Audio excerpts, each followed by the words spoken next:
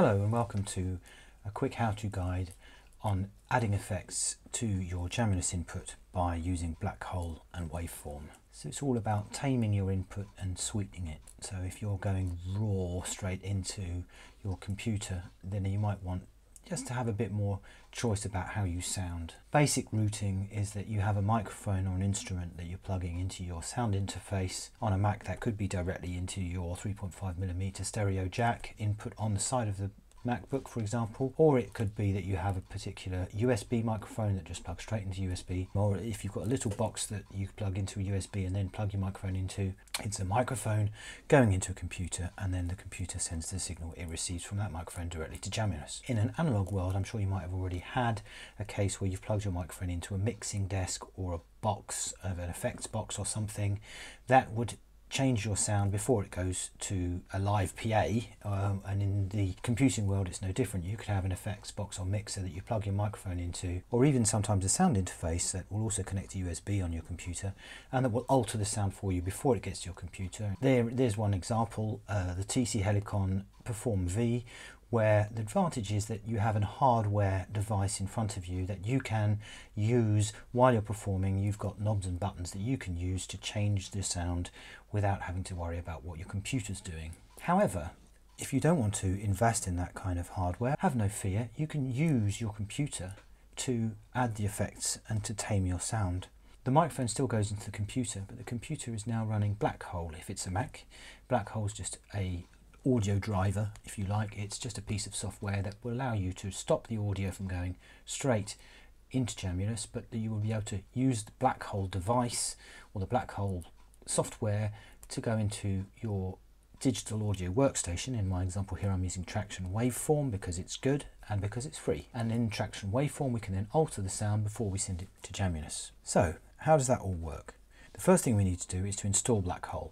So if we go to existential.audio/Blackhole, and I'll give you these links all in the description below, then you just add your email address and name and you can subscribe to get a free download for Mac. There is a Windows link, but Blackhole's not available for Windows yet. You install it. I think you have to reboot. It's just a simple piece of software. It runs on Catalina, also on previous Mac OS versions, I expect. So just install that, and when you have it installed, if you click on your little volume icon in the top here, you should see it says Blackhole 16 channel as part of the menu options. Then you want to install Waveform free. That's from a company called Tracktion. They make digital audio workstation software, and this Waveform free is fully featured and you can download it completely for free. Comes with a number of effects. I'm going to recommend a couple of other free plugins that I use, and you can really use it for all sorts of things. So get hold of that and install that.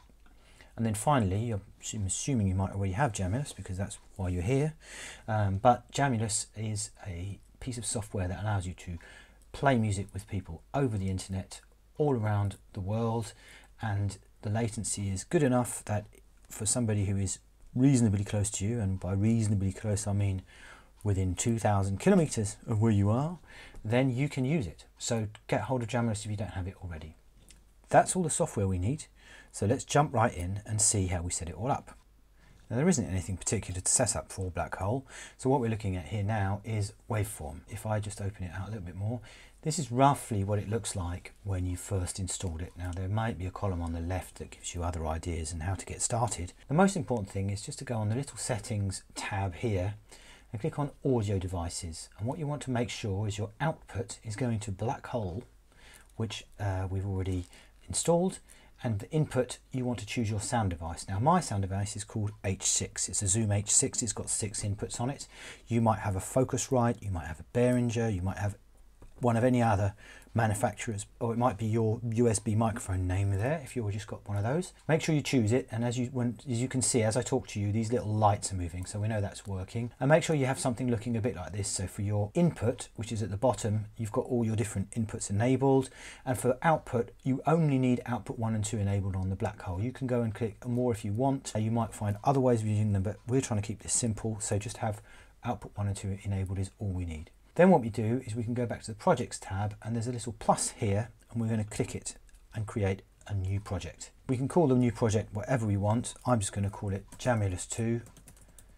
I tried this earlier. Create project. We've got a little project Jamulus 2 here, and we'll see straight away here there's a little edit here called Jamulus 2 Edit 1, which is already opened on the tab here. So I'm just going to click that, and you'll see it's automatically set up with the default settings 8 tracks for us. We're not going to need to use all those 8, but let's not worry too much about that. What we want to do is we want to click on this blue eye icon just here, and these are the different screen setups we can have. And I'm going to click on this bar here, this darkened bar here, which is the mixer. You can see when I click it lighting up, there we go.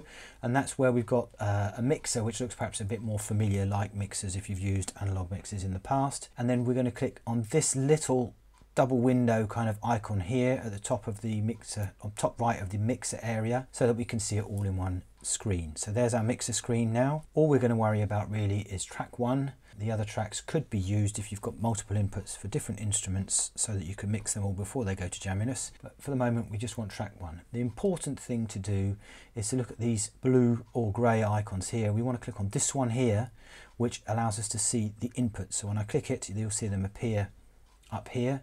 And for track 1, we now want to click right button and we want to choose an input. Now these are the inputs from my H6.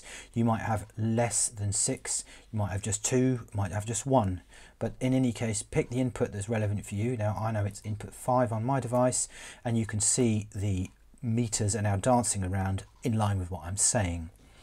And now the other thing we want to do is we want to make sure that this track is armed to record. So I'll click on it, so it should now go red. Now it doesn't always work entirely, but it is now active, and we can check that later anyway, because what we're going to do now is open Jamulus. So here's Jamulus. I'll try and keep it reasonably close where we can see it. Let me just arrange these just slightly differently so we can keep it possibly in view all the time, more or less. Yes, that will do. I need to go and connect to a server in order to see if this is now working. Now, important thing here, if I click on settings for Jamulus, I need to change my device here to be Blackhole 16 on the input, and on the output I need my sound card, which is H6, as we've already said. So input needs to be Blackhole and output needs to be whatever your sound card is that you want to hear from. Channel mapping we can leave alone, just channel 1, channel 2, channel 1, channel 2, and any other settings here, there's plenty of other information online, or come and get us on the Jamulus World Jam Facebook group and we can help you out with what all these things mean. So I can close the settings now, and if I now try and connect to a server, so I'm just going to go and pick one, then you can now see the meters jumping around as I speak. So the signal from my microphone is now going through track 1 and into Jamulus. If I want to make sure of what the output is, I have a little icon here, default. If I click on that, I can actually choose output 1 and 2 just to be sure that I know what I'm doing. So now I'm going to change the sound on this video so you're actually hearing exactly the same sound that is going into Jamulus. There's a reason for that, because we're now going to manipulate that sound to tame it, to make it sweeter, or whatever we want. So if I want to now add, say, an effect here, one of the most obvious ones is reverb. Now I have downloaded Tal Reverb, so I click and pick that, and as you can hear, it has now activated itself. A recommendation when you're singing for reverb is to keep it quite subtle.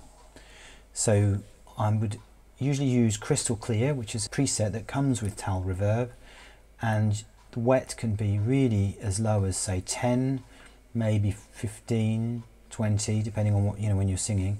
And you can change the size, so very small room, very big room, lots of echo, and a lot less, depending on whether you're doing something intimate maybe, or if you want to sound more like you're in a big concert hall. So Tal Reverb, completely free, very good little reverb plugin, and I'll just turn the size and the wet up a little bit just for the demonstration. While there's a box around your effect, once it's collected, you can hear it, and if you press F on your keyboard, it will go away and the light will go off. There's another plugin I'd like to recommend to tame your voice a little bit, and that's EQ. Now, there's a free EQ called TDR Nova, which I highly recommend, and here's what I suggest you do with that. First thing, a high pass filter.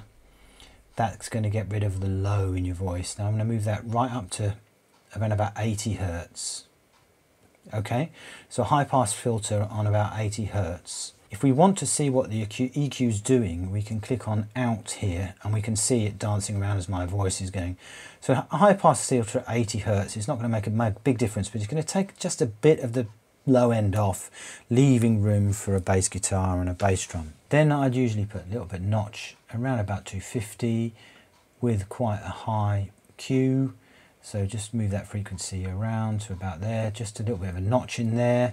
Sometimes there's some nasty noise around there, you can see. And then if we want to just sweeten the high end around about 4.5 kilohertz, just have a little bit of a gain boost, or maybe go up 1.5 dB or something like that, just to make the voice a bit crisper. And then the final thing I'd always do to my signal chain is add a compressor. So again here, I've got another one I'm going to recommend for you. It's called RoughRider 3. Here's RoughRider 3. It's got a couple of presets on it. There's one I quite like, which is called Just a Bit Off the Top. So I'm going to set that, click on close. You can see the presets just a bit off the top. Turn the sensitivity down to around about 20, 21, and turn the makeup down a little bit because it tends to make it too loud. Attack I would turn up a bit. You can just use the preset, you can play with these. I'm not here to tell you how to use a compressor, but there's a setting that I find quite good. Probably put the release quite much lower down as well, like that. And that's going to keep control of my voice. If I get too loud, it's like an automatic volume control that's just going to bring my voice down. There's my compressor. And so I've got EQ compressor and I've also got reverb. If I reactivate it, now you can hear there's quite a lot of power in my voice and the echo's too much, but maybe for certain singing styles, that would be quite good. That's really all there is to it. If this video has been useful to you, do let me know in the comments. I put all the links in the description to the different pieces of software and plugins, and do have fun using Jamulus and catch up with us on Jamulus World Jam on Facebook.